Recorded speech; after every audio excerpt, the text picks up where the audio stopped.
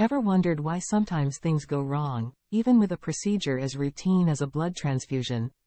Well, you're in the right place. Today, we're diving deep into the mysterious world of TACO and TRALI, two life-threatening complications that can occur post-transfusion. Stick around to uncover the latest research, potential therapies, and what the future holds for managing these critical conditions. Trust me, this is one episode you won't want to miss. Transfusion-associated circulatory overload, or TACO, first noted in the 1930s. Most frequent pulmonary complication of transfusion. It is an independent risk factor for in-hospital morbidity and mortality.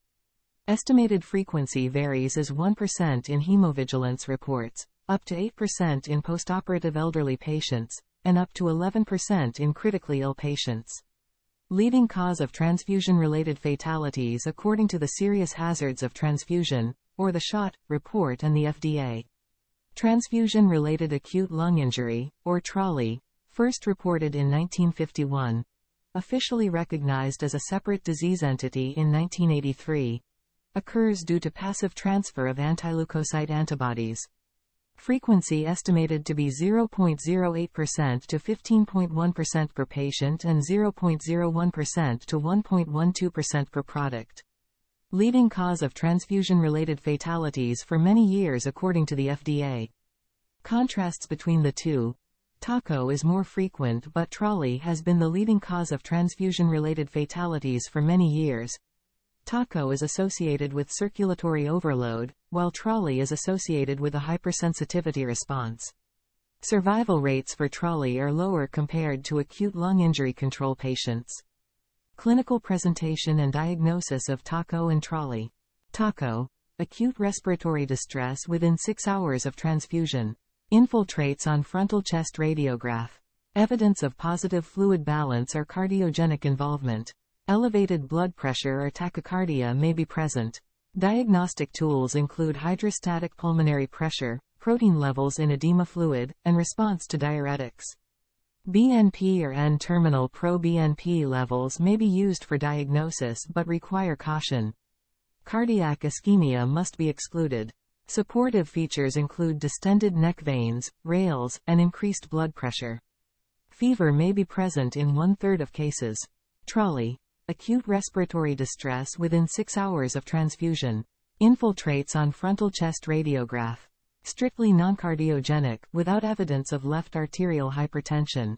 No temporal relationship to other risk factors for acute lung injury. Diagnostic tools are not as widely available. Supportive features include transient leukopenia, mild thrombocytopenia, and the presence of antibodies against recipient HLA or HNA antigens in the donor blood. Patients are frequently febrile. Differential diagnosis. TACO may include cardiogenic involvement, while TRALI is strictly non-cardiogenic. TACO may respond to diuretics, while TRALI does not. BNP or N-terminal pro-BNP levels may be elevated in both but require caution. TRALI patients may have transient leukopenia and mild thrombocytopenia, which are not typical for TACO. These are the major definitions for TACO and TRALI. For a deeper understanding, feel free to pause the video and explore these key definitions. Pathophysiology of TACO and TRALI. 2-hit model. First hit. Underlying, pre-existing clinical condition of the patient. Second hit. Transfused blood product. Both hits are required for the development of TACO or TRALI. In TACO, first hit. Poor adaptability for volume overload, congestive heart failure, cardiomegaly, pre-transfusion diuretic use, elevated blood pressure, acute and chronic kidney disease, and advanced age.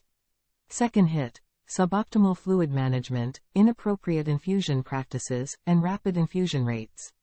Other factors in the transfused blood product may contribute to inflammation, leading to TACO. In TRALI, first hit. Chronic alcohol abuse, shock, liver surgery, current smoking, higher peak airway pressure, positive intravascular fluid balance, low IL-10 levels, and systemic inflammation. Second hit. Antileukocyte antibodies or other factors in the transfused product. In about 80% of cases, anti-HLA or anti-HNA antibodies are implicated. In the remaining 20%, non-antibody factors like lipid mediators, extracellular vesicles, and aged blood cells may contribute. Challenges and observations that we face. The degree of positive fluid balance is less associated with TACO development compared to circulatory overload in the absence of transfusion. CRP levels, an inflammatory biomarker, are elevated in TRALI patients and may enable the first hit. The pathogeneses of both TACO and TRALI are complex and not fully understood. However, understanding the two-hit model and identifying the risk factors can aid in diagnosis and management. The cytokine profiles in TACO and TRALI. In TACO, IL-6, significantly elevated post-transfusion compared to controls. IL-8, not elevated pre- or post-transfusion. IL-10, increased both pre- and post-transfusion. GM-CSF and TNF-A, no changes observed pre- or post-transfusion. In TRALI, IL-6, elevated both pre- and post-transfusion. IL-8, elevated both pre- and post-transfusion. IL-10, low levels observed pre- and post-transfusion, although one study found increased levels. GM-CSF and TNF-A, no changes observed pre- or post-transfusion. The diagnostic implications are, elevated Illinois 6 and IL-10 levels may suggest TACO. Elevated Illinois 6 and IL-8 levels with low IL-10 levels may suggest TRALI. Pathophysiological mechanisms. TACO, initially thought to be similar to congestive heart failure or pulmonary hydrostatic edema, but now considered more complex. First hit components, cardiac failure, renal failure, and positive fluid balance. Second hits, suboptimal fluid management or other transfusion product components.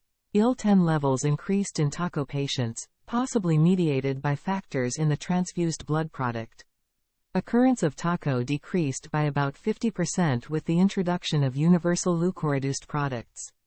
IL-6 levels increased in TACO patients, and fever occurs in 1/3 of TACO patients. Lack of experimental animal models limits understanding of cellular involvement. TRALI. Most data derived from animal models or in vitro cultures of human lung endothelial cells. PMNs, neutrophils, are key pathogenic cells mediating lung damage. T regulatory cells and dendritic cells appear to be key protective cells. Monocytes, macrophages, and red blood cells also play a pathogenic role. Platelets have a controversial role. Some reports suggest a pathogenic role, while others argue against it. CD8 T lymphocytes and B lymphocytes do not appear to have a significant role. Mechanisms may depend on the type of antibodies, anti-HLA or anti-HNA, or biological response modifiers involved. Antibody-mediated TRALI mechanisms. Pathway A. Anti-MHC class I antibody binds to pulmonary endothelium. Sequesters PMNs via their FCGRs, leading to PMN activation. Platelets may induce net formation, causing direct toxicity to pulmonary endothelium. Pathway B. Anti-MHC class I antibodies activate the complement cascade, producing C5a. C5a binds to C5a receptor on monocytes, macrophages. Induces production of reactive oxygen species, ROS, that damage pulmonary endothelium. Pathway C. CRP and anti-MHC class I antibody synergistically increase MIP2 levels and pulmonary PMN accumulation. CRP may directly target endothelium. Pathway D. Anti-HLA-A2 antibodies activate PMNs and induce endothelial cell damage. Pathway E. Inflammatory priming induces MHC class II surface expression on PMNs. Anti-MHC class II antibodies directly target sequestered PMNs. Pathway F. Anti-HLA class II antibodies induce monocyte activation. Leads to PMN activation and damage to pulmonary endothelium. Pathway G. Anti-HNA3 antibodies prime PMNs, leading to net formation. Pathway H. Anti-HNA3 antibodies cause PMN priming and endothelial cell damage. Pathway I. Anti-HNA3 antibodies directly target lung endothelium cells, causing barrier dysfunction. Pathway J. Tregs and dendritic cells protect against TRALI via upregulation of Illinois 10. Pathway K. Red blood cells may be pathogenic. Their depletion prevents onset of TRALI. Pathway L. Gastrointestinal microbiota contribute to TRALI development. Sterile-housed mice are resistant to TRALI, but susceptibility can be restored with fecal transplants. These pathways elucidate the complex mechanisms involved in antibody-mediated TRALI, involving various cell types and signaling molecules. Further research is needed to understand the interplay between these pathways and how they contribute to the onset and progression of TRALI. Non-antibody-mediated TRALI mechanisms. Pathway M. Lipids from stored red blood cells activate pulmonary endothelium via BLT2 receptor, and protein kinase C acid sphingomyelinase from aged platelets induces TRALI in LPS-primed mice. Plasma and lipids from stored platelets enable TRALI in LPS-primed rat model. Stored platelet-derived vascular endothelial growth factor increases lung vascular permeability. Pathway N. Lyso-PC from stored platelets causes pulmonary and systemic coagulopathy via PMN priming.